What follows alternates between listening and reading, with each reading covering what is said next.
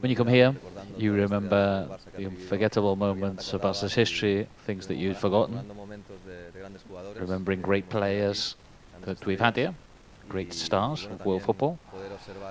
Also, you can also see the suit, the boots, the helmet I left here in 2010, that season when I was battling for the title with Rossi. So it's a great experience. I've been here for an hour looking at everything.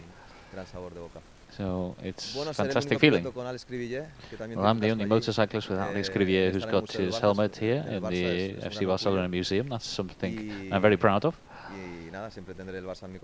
I'll always have Barca in my heart. I'm very happy that thousands and thousands of people can see my helmet and my suit. And let's hope it stays there for a long time more. You've never seen a player who's won so many Ballons d'Or, and that's down to the discipline and the effort he's put in, and also the great natural talent that he has. Let's just hope he can keep winning Ballon d'Ors, because that means Barca will keep winning trophies.